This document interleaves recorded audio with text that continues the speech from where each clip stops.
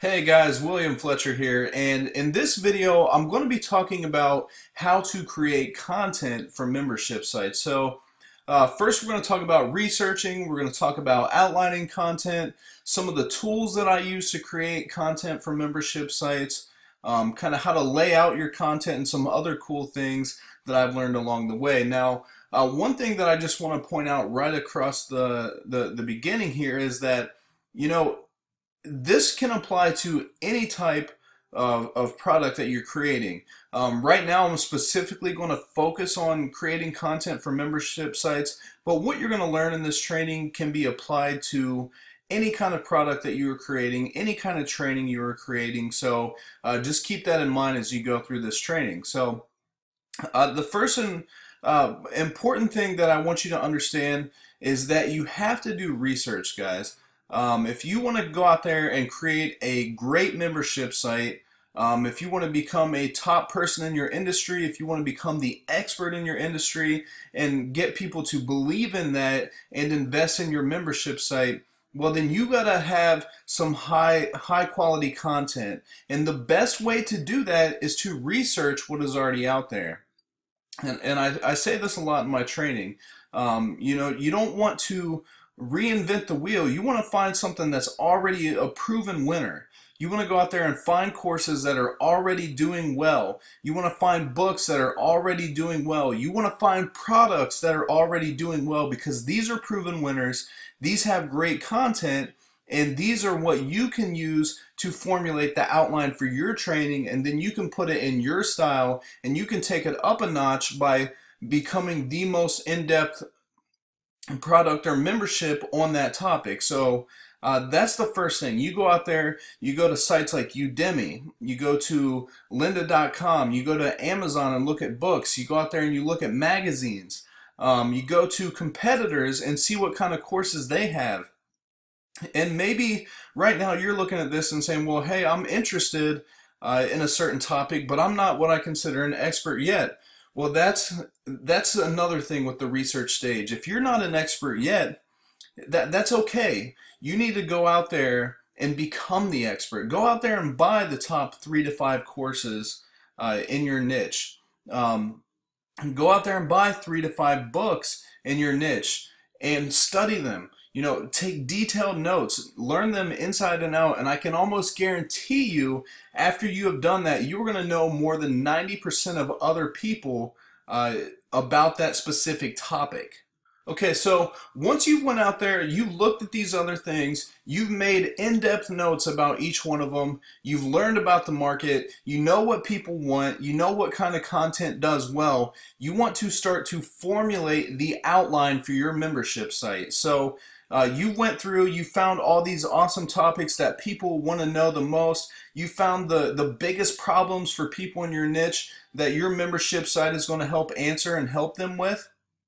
Well, now you create an outline to organize that content, put it in sequential order, and make sure it flows from one thing to the next. What you do is you essentially take the main topic of your membership site, you put that on the top of your piece of paper, or in a word processor, you put that at the top, and then beneath that you break out the individual sections.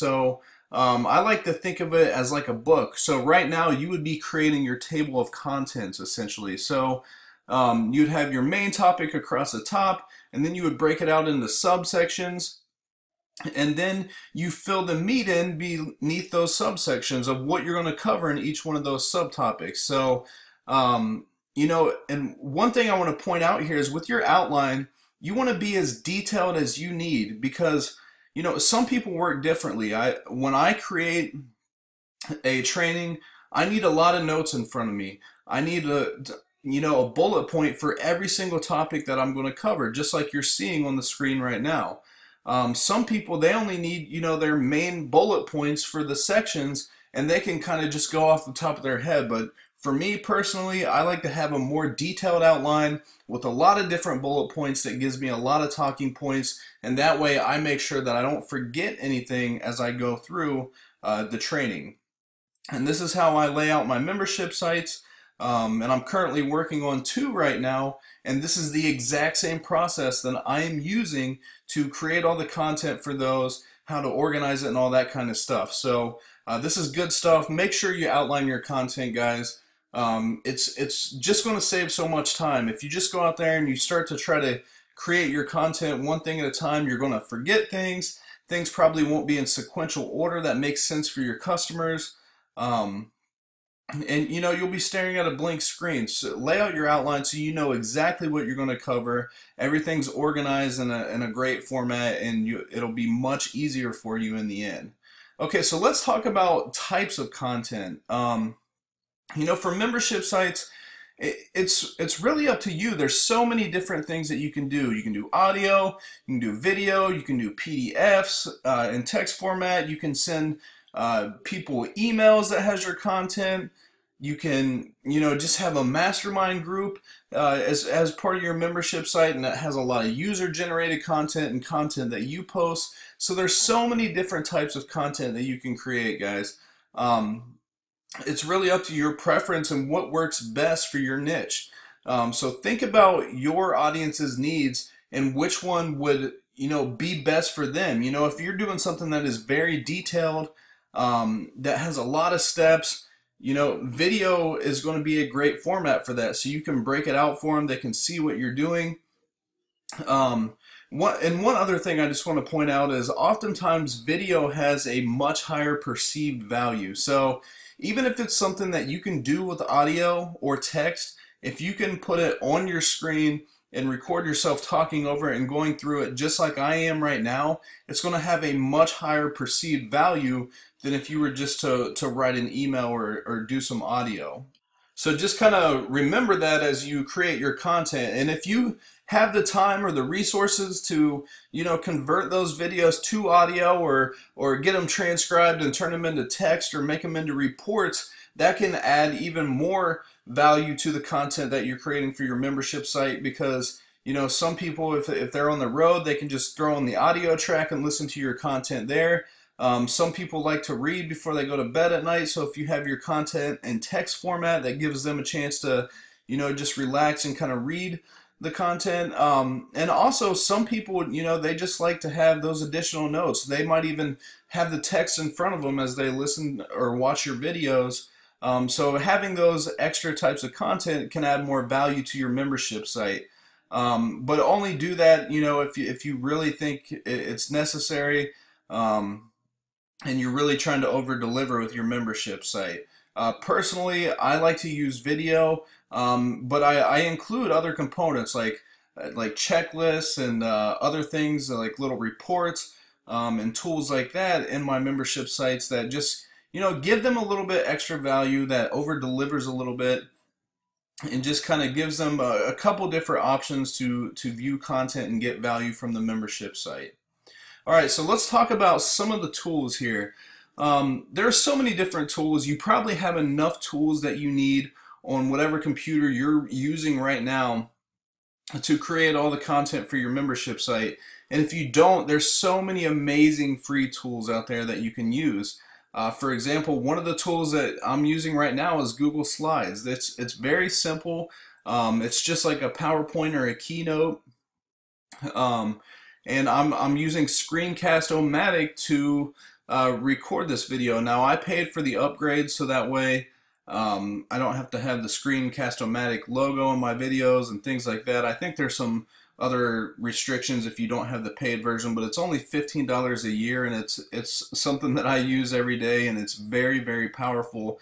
It's great for recording videos like this, but it's also great if I want to record demonstration videos. So I use this a ton along with Google Slides because it just works out great. It's free, and all my content is out there anywhere I need it on the web. So there's that. Also, with Google Drive, you can create spreadsheets, you can create documents, or if you already have like Word or Pages and things like that, you don't even need to use Google Drive, but I like to use it because everything is out there. No matter where I go with an internet connection, I have every single file that I need, regardless of what computer I'm on or what device that I'm on. So that's pretty awesome.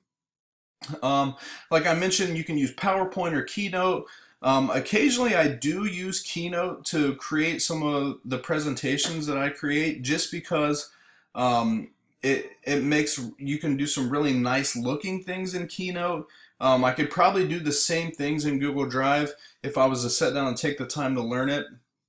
But another thing I like about Keynote is when I record the presentations, it has a nice built-in recorder that you can record the presentations as you go, and it makes it really nice to go through the slides and things like that. It kind of gives you a preview of what slide's coming next. So if I'm doing certain types of presentation videos, I will use Keynote over Google Drive or Google Slides like you're seeing right now. Okay, so the next thing I want to talk about here is the types of content that you create for your membership site. Really depends on your audience and their needs. Now, we already kind of touched on this up above, but I just want to really, make sure that you focus on your end user's need. Make it so it's as easy and as valuable for them as possible when you create your content. You want to give them a great experience because you want them to stick around. You want them to be a member of your site for a while. You want them to get value out of your site and spread the word. So just really think about your audience with the content that you create and what is going to be best for them, because that's going to give them the best experience, and it's going to do well for you, for them promoting your membership site, for them giving you great testimonials. It's a win-win situation. So make sure you tailor your content to their specific needs and focus on creating it in the formats that are best for them. So let's talk about how to lay out your content a little bit.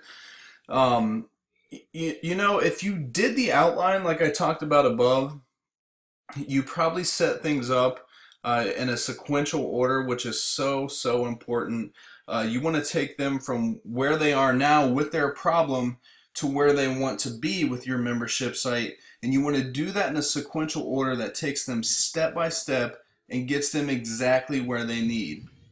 As far as how you actually lay out the content within your membership site is really up to you, but again, you want to deliver the best user experience. I like to have a members dashboard for every membership site that I create that breaks things down into modules or individual training pieces that they can go to, and it leads them down in a sequential order. When they click on that, it'll load in a new page, but then they'll also have access to go back and forth. There's usually a return to dashboard button, or like a link to go to the next video. Just make it as user friendly as possible. If I didn't have the the recording set here for the size of, actually, you know what? Let me try to see if I can show you here. Let me pull up, so you might see some weird stuff here because I got the screen minimized, but let me see what we can do here. Let's go to, let's see,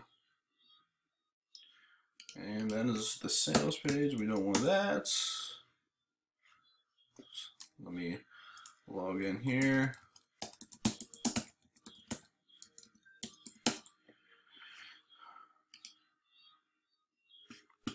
Alright, so I'm just going to head over to the member dashboard for this site. Alright, now I know you can't see the entire screen here, but you can see some of it. So this is one of my sites, for example. So you can see the menu bar at the top.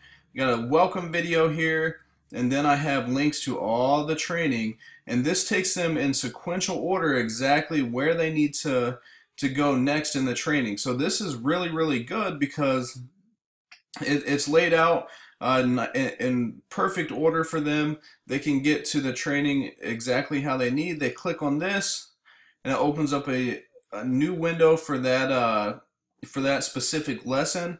And then over here on the side, they can go back to the dashboard, or they can get support. So it makes it really easy for them to get to where they need and learn what they need and just kind of navigate the site. And that's the way I recommend that you lay out yours. You make it just really user friendly, make it easy for them to get to the content that they need, and just give them the best overall experience. So that's everything there. So I'm going to hop back to our presentation here.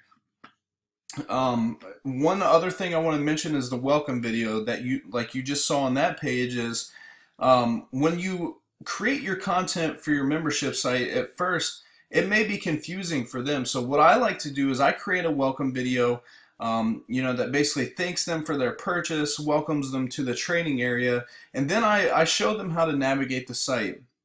And this just it takes care of a lot of support questions you might get. It makes it easy for them to find the content that they need. It's just a really good user experience. So you welcome them to the training.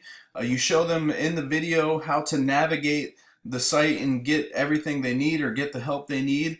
And it's just really a nice touch to your membership content. So I highly recommend that you do that. And again, we already talked about putting things in sequential order. So I think that pretty much wraps it up. Really focus on your members, do your research ahead of time, and make sure you create awesome content for your membership sites and just make it as best for your customers as possible. And hopefully that clears up any questions you might have for creating content for your membership sites. But if not, you can always contact me. Leave me a note on my blog or send me an email, william@authoritypowered.com, and I'll be happy to answer any questions you have about creating content for membership sites or anything else you may have. So thank you so much for watching this training, and I will talk to you soon.